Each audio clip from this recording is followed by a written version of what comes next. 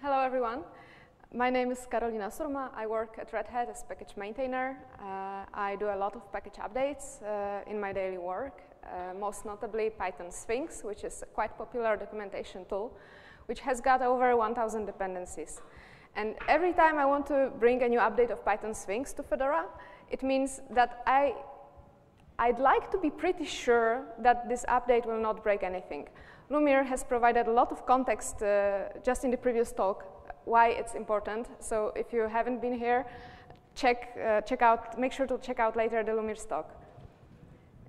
And the process I'm using in my daily work, I'd like to describe here today for you. This talk is going to present a very practical approach. I'm not going anywhere deep in my explanations. There is no time for that. It's going to be applicable immediately for Python packages and for packages that are built from our languages, maybe with some tweaks. I'm not very familiar with anything else. But we can talk about it later in the social event. The projected audience for this talk is me 2 years ago when I started my journey as a package maintainer. And I really needed a lot of context in order to be able to do my job. So how does this typically look like? There is an upstream project developer, someone who creates a really nice library. They create a new version. Me, as a package maintainer, somehow get to know that there is a new version available, that it would be really nice to bring it to Fedora Rawhide, because this is where the newest, freshest, hottest things should go to. It's the developmental version of Fedora, a really good place to learn such updates. And that's it, right? I package it, I push it to Rawhide, build it, I'm done. Well, this is the place where a decision can be made. I can either do that and do it just like push it to Rawhide, I build it locally, it built, great. Or I can just step for a moment and think, maybe I could leverage Fedora quality tools that are available in the ecosystem. And what would be that quality tools? In a very simplified manner, and please don't quote me on that, because I have no idea how the Linux distribution is built, really. Distribution like Fedora consists of many RPM packages. And in the ideal state, those packages are buildable and installable. Unfortunately, that's not the case for all of them, but we aim for that. And in order to ensure that the update I'm bringing to Fedora is buildable and installable, I've got some local tools that I can use, which is mainly mock, or I can build my update in container, or I can leverage Fedora CI. Fedora CI does scratch builds and runs any tests that you have with your package in the Fedora dist-git.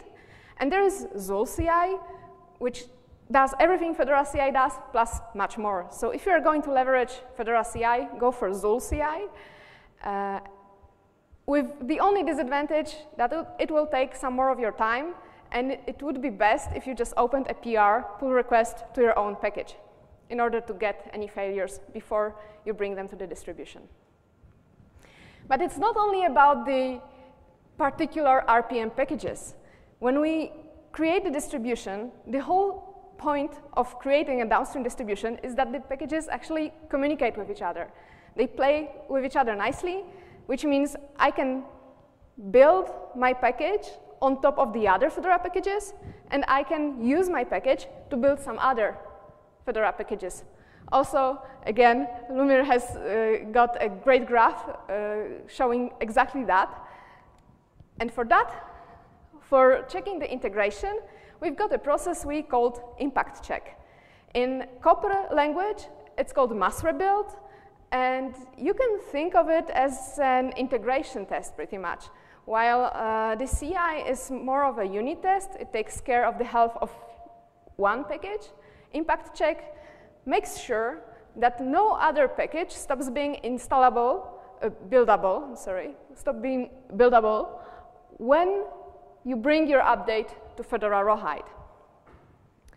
In Copr language, Copr is a build system. It builds packages. Its main usage is not how we are using it. We are creating a lot of Copr repositories with throwaway builds. And in Copr manner, what I really want to have is this last build status succeeded. This is the only thing I care. So the process looks like that. I create a new isolated Fedora, virtual Fedora. I bring my just updated package to that Copr repository, build it, and then take all of the other packages that depend on my package and build them. If they all build, I'm happy. Probably my update doesn't break anything. If there is something that failed, and I really don't like that red journal there, HTTP, sorry, then I should investigate and take a look at it. So in order to show you this process, I took Python-rich library. It's a really nice library to build text user interfaces. And the authors of that library and the maintainers of that library in Fedora didn't do me anything bad, so they don't deserve what I did to their package. I just removed the emoji module. I just prepared a downstream-only patch which removes one of the modules the package has. It's a silly update. It's just something I did downstream. The upstream developers wouldn't probably agree with me, but it's not so far from the truth. Many times it happens that when you have a major version coming from upstream, it contains a lot of removals or renames and some incompatible changes. So it can, and it does happen. And I can still have some packages in Fedora that rely on this emoji module to be available to build and to run. So I'd like to know whether there are any and which one and what happens there. I've got 32 packages that require Python free-rich on build time and 22 packages requiring Python free-rich on runtime. Copr is a build system. I don't have any means to check the runtime thing unless those packages have upstream tests. If they run the upstream tests, they should pull the runtime dependencies in the build time, and then that would increase the visibility for me. So the question I'm left with is how many of those packages, those build time, those packages that have Python rich on build time, will just stop to build. So the greatest catastrophe that can happen is 32 failed packages. To start, I assume that each one of you has already done the Fedora packaging tutorial and has got installed the basic packages. In this process, I will use tools that come from Fedora repository, some additional ones. Fedora packager contains pkg name, very nice tool to get just the package name from the whole RPM name string. Fedora repos Rawhide contains repositories I can query. I don't want to install packages to my system from Rawhide. It wouldn't be a good idea, but I want to query through the RPMs and the metadata. There is a nice binary Copr CLI to enable me interaction through the command line so that I don't have to click on the web interface of Copr. And more utils parallel comes with a binary parallel to speed things up. If I want to send 1,000 builds to Copr, I don't want to wait consecutively one after one. The really great tool that comes with DNF is repo query. It's complex and it can do a lot of things, and it probably deserves its own talk, so I'm not going to go into repo query and what it can do. The basic command to query the repositories is just as follows. With the first command, you will list all the RPMs, all the build RPMs that are in the Rawhide repository, and all the source RPMs that are in Rawhide-source repository together. Dash Q is an option to suppress the metadata check, which is not something I'm interested in. So all the commands have this optional dash Q. For a released Fedora, the query is a bit different. So I just put it there for documentation purposes, but I will only continue with Rawhide. So first question, I need to know what gets built from my package. I already told you that I just destroyed half of the Python rich package, but I'd like to know what is the build RPM, what is the name the other packages will depend on. In Python case, the convention is that the source RPM are not versioned. So I have Python-rich. This is the name of my Fedora component. But what gets built is Python-free-rich. And this is the name I'm going to use in the following commands. There can be multiple build RPMs coming from a single source RPM. And in such case, if you'd like to do an impact check, you should probably repeat all the following commands for each of the build RPMs that come from your source RPM. Any other, other packages can depend on any of the build RPMs that come from your. I will not dig into that too much. Build time and runtime dependencies. For the Python world, the same invocation. If I want to know what Python rich requires in build time, I need to query repository with the option -- requires and provide the source RPM name. There can be the full name of the RPM. And what I get is the full list of build time dependencies. If I'm interested in the runtime dependencies, which for the purposes of this talk I'm not, I would invoke the same command with the build, with the name of the build RPM. It's significantly smaller, but also I can see that the runtime dependencies are listed in the build time dependencies. So my package pulls them and probably tests with them. So I'm fine here. Let's go further. Okay, so back to the build time dependencies. I want to know what other packages require my library Python rich to build. I already told you that the answer to life, universe, and everything is 32. But how did I know that? There is the commands, of course, like for everything, the repo query, that will tell me.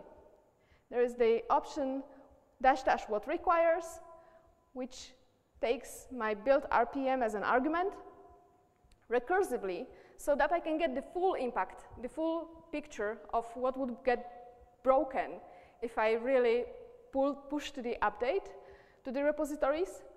And I'm interested in only in the source RPMs, which are the ones that expose build time dependencies. Those are the ones I can check in Copr. From all of the results, I will pipe them to the pkg name tool, and this will tell me only the package names. So if I run the same command, you can see that it gives me something. And if I make my bash count that, it's 32. This is what I want to build on top of my update in order to assess the sanity of my changes.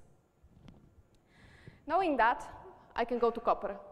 Anyone can use Copr. You only need to have FAS account, Fedora account system, and API token, which you can easily get from the Copr Fedora infracloud.org /API page. Once you're set, we need to do those 5 steps I mentioned at the beginning. So we need to create a new Copr repository, add and build our package with the update, add and build all the other packages. First of all, I did all of those steps just before the talk so that I don't clutter our time typing those beautiful commands in my terminal, but we will go to the live demo with the results. So first of all, I define a handy variable only so that I can reuse the commands every time I do a new impact check, and I do them a lot. Creating a new repository means that I need to invoke Copr binary, with create argument. It takes another argument name of the Copr I want to create. I want to create it for Rawhide. I don't care about architecture really, because Python packages are mostly no arc, but it may be different for your case. There are different routes. There are also not only, you can also build RPMs for other systems, not only for Fedora using Copr, so it's really universal. The important thing is that I'm adding a new repository to my Copr repo. It's not only looking at Fedora Rawhide, but also to Koji. Why is that? There is quite often a little bit difference between what's in the Rawhide repo and what's in Koji. Packages change all the time. You can start working on it, and the state in which the repository will be 20 minutes later will be completely different. So sometimes it's like some changes sit in the Fedora repository, but the maintainer deliberately or by mistake forgot to build it. So we are grabbing the latest changes, the latest packages, the latest versions from Koji in order to test on the hottest, freshest, newest. And because this is a throwaway repository, I'm not going to keep it forever. For small updates, 14 days is just enough. So I'm deleting after 14 days or 30. Only big updates require more time. Adding the package. I already conveniently destroyed my package and sent it to, okay, I know what I did. Send it to my fork of Fedora dist-git. So it's there sitting in the branch DevConf. I can add that package. I can tell Copr that I want to add it from the source control management system. So for that, I have an argument add package SCM. And again, to which Copr, what's the URL where my package sits, what is the branch name where I pushed the update, and last but not least, the name of the package I want to build, which is Python rich in my case. I didn't have to go to my fork of the package. I could only build my local source RPM, but then I would not, it's easier for me to switch any automation I would like in order, if I wanted to tweak with my package and push new changes to my fork, then Copr has the ability to pick them automatically. When I have added my package to Copr, I should build it. For that, I have a command Copr build package, where and what. And now I should wait. This is an important step. I should wait for my package to build successfully and only start pushing new packages for that when it's ready. If I do it too rapidly and the package will not be yet built in Copr, the Copr will have no problem with going for my Python reach from Koji repository or Rawhide repository, and I will not test at all what I wanted to test. So provided that my package actually built and it built successfully, if it didn't build successfully, then I need to repeat it so long as it actually builds. Otherwise, I will not test anything again. I can use the utility called parallel to speed things up. And another great feature of Copr is that it can allow me to add packages directly from the dist-git, and if I don't specify which dist-git, then it means Fedora dist-git. So I'm adding packages that are sitting in Fedora dist-git, all those 32 packages, to my previously defined Copr. I want to switch on the webhook rebuild. It's really nice piece of automation I just mentioned before. I didn't call it like that. Anytime a package maintainer, any other package maintainer does a change to their package while I'm doing the impact check, while my repository is on in Copr, the Copr will automatically know that there was a change of state in the Rawhide repository and will automatically rebuild the newer version for me. So I don't have to think that, oh, I did my impact check 2 weeks ago and it's probably stale now because the packages move so fast. My Copr will pick it up. And another argument, --name, another option, I need to provide to the command all of the packages that require my package on build time, which is basically, again, the output of the command you've already seen, piped to sort and unique just to be sure that there are no duplicates. There shouldn't be, but it doesn't hurt. Last step of the process, building the depending packages. Again, using parallel to speed things up, I can send to parallel the command build package, and it looks very similar with some new options. So no wait, --no wait is an option not to clutter my terminal output. I will not have to wait for each build to conclude in order to be another one to be sent. And the factor of niceness, background. Copr has got different queues. There is a normal queue for normal packages, and there is a queue that gets populated in the background. So when someone has got a priority work, they should probably use the main queue, but impact checks are rarely that important. So it's only nice for the other users of Copr not to clutter all of the available workers with my 1,000 packages that I will just remove when I see that they built successfully. So background is a really nice option. Please use it. And again, I need to tell which packages I want to build. So this is my magical invocation. When this all happened, my biggest question is what failed. This is what I really want to know. Maybe nothing, that would be great. Maybe something that's not so great. With Copr, I've got another handy API to interact. There is a monitor. Each Copr has got information about its state. How did it go? If I just run Copr monitor like that, the output will be provided in JSON, which is not so nice to interact with from my command line. So I can tell that I want my report as a text row, and I only care about field's state, whether the build succeeded, and the name of the package that succeeded or not. And in this case, I'm only interested in what failed. If I do that, I hope it will work. Yes, there are 4 packages that failed in my Copr. That's not too bad. I could go through the build logs of all 4 of them, but it can easily happen that I have 10 or 20 or 60 packages that failed. My Python interpreter colleagues would have thousands of packages that failed. It's not that nice to go through the build logs.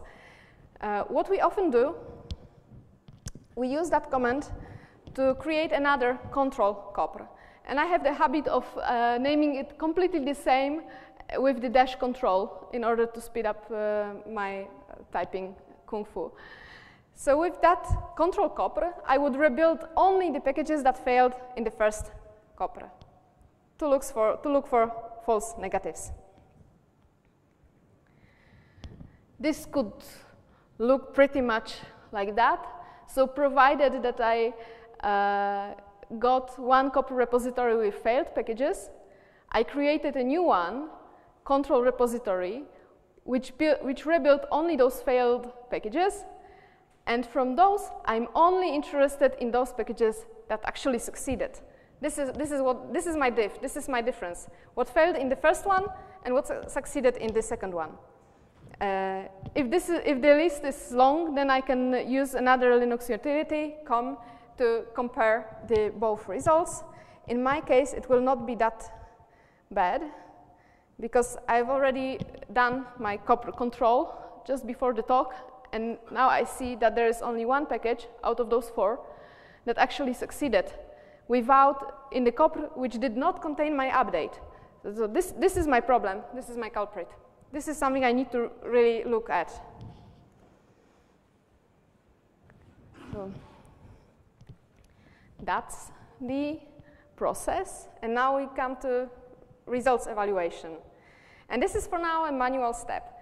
All of the steps I showed you can be somehow automated. You can write bash scripts, you can even script opening your browser with logs from the command line. It all depends on the workflow which you are used to. Each one of us in our team does it a little bit differently, so we don't even have one process for all of us, but we have automation to some degree. In my case, I will just go to Copr for the moment. I'll show you the most mundane thing that can happen. So I'm in my DevConf prep, which is the repository I was doing all the work before the talk. I will find packages. It was Python typer that I'm interested in. Oh, it actually failed. Not that I didn't believe the CLI, but it did. There's a lot of builds, and they all failed. That's not a good sign. It's not probably just a flaky package. You can see that my build was running in the background. And there are the logs. There is the chrut, this is the Rawhide build, which failed, and there are the build logs that I'm interested in. What gets open is a really nice build log. Everyone who built a package knows them by heart. And I'm, of course, interested in whatever is at the end of the build log. And I see that some tests failed. And when I start looking at what failed, it's like emoji has no attribute replace. Remember what my update was about? Oops, I've got it. So this is something I would not know if I just pushed my update to Rawhide and be happy about it. This is an actual problem that I would introduce as a package maintainer who didn't care about all the rest of the ecosystem. But right now, I'm looking at it, and the real maintainer of the package Python typer doesn't know about it. They have no idea that this is going to happen. How would they? Like, they are not going to actively go through all the packages their package depend on. So when I'm looking at that, at this point, I'm the most competent person to actually do something about that. And the bare minimum would be talk to the maintainers of Python typer and tell them, like, heads up, hey, I'm going to bring this update, and this is going to break your package. You can do it by any means possible, maybe opening a Bugzilla ticket. If there are more packages than one, if there are 10, 20 broken packages, and you don't know exactly what to do to help all of them be, again, buildable, you can write to Fedora Devel and say, OK, I'm bringing this update. Those are packages that are going to fail. This is some guidance I can provide. But please, in a week, I'd like to merge it, and maybe you should take a look at it. If I'd have 60 packages that fail after checking my impact check, that would be a good material for a Fedora change. So increase the visibility of the issue.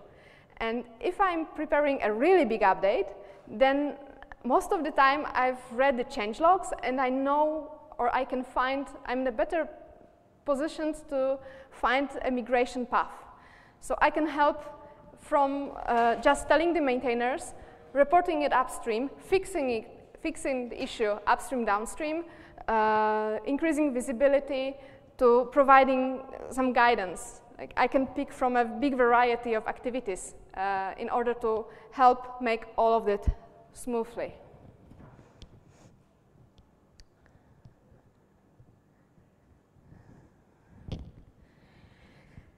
And seeing that we are coming to an end, I just wanted to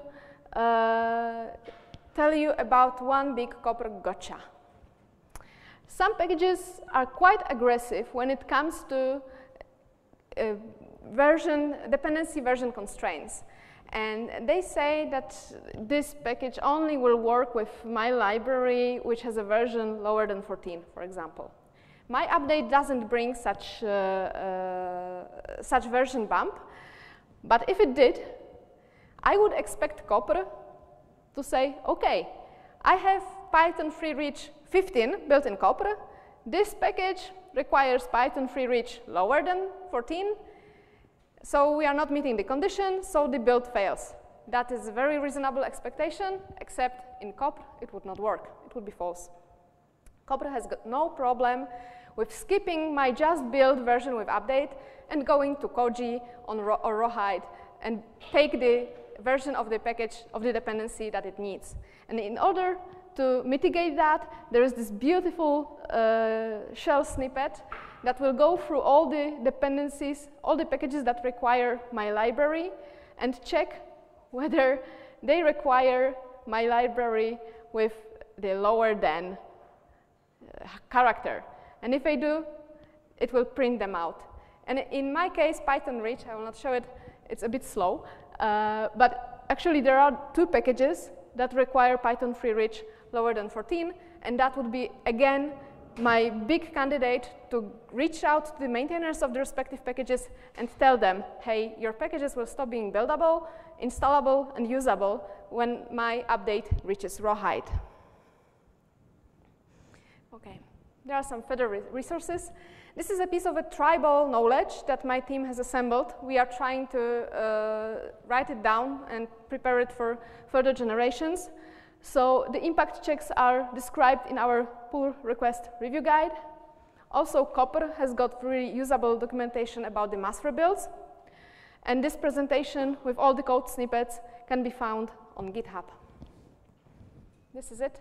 Thank you very much for your attention.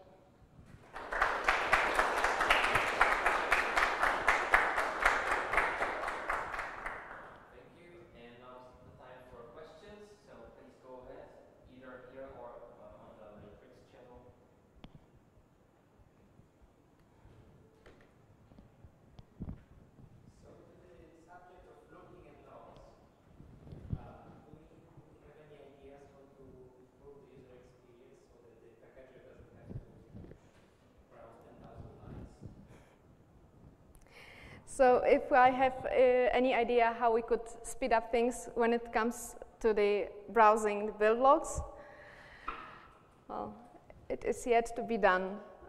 The actual build logs, I will show it. I will not. Okay, so the URL is, I can't.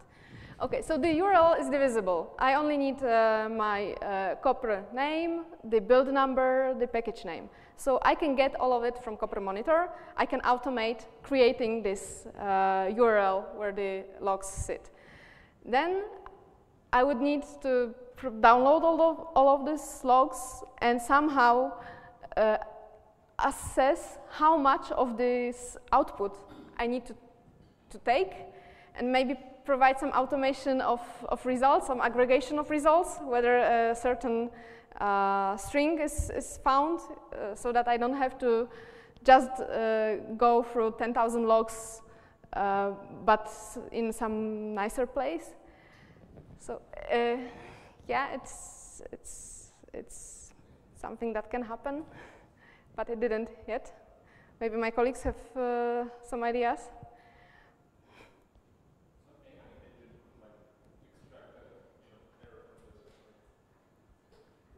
Some AI engine could do it. So yeah, maybe this is what will solve all of our problems.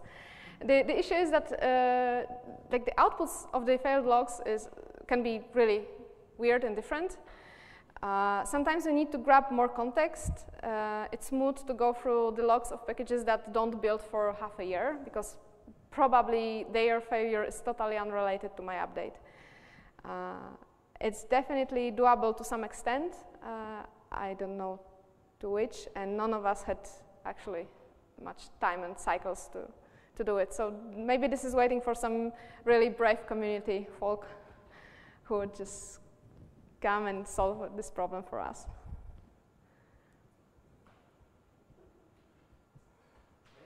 So, right to Python, I guess we can have another part question. Please go ahead.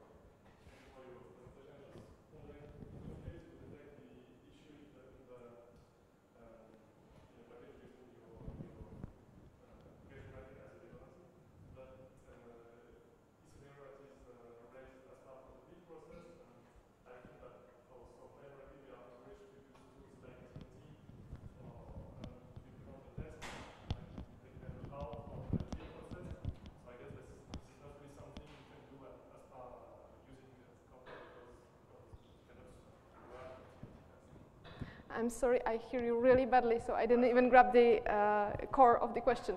Basically, my question is this way of detecting issue in the package using the package-maint, it works only if the tests are part of the build process, but not if they are implemented in external tools like TMT in the case of Fedora. So it's just a remark. I'm sorry, I still didn't get the question. Maybe we can talk about it later when I can actually hear you. Thank you.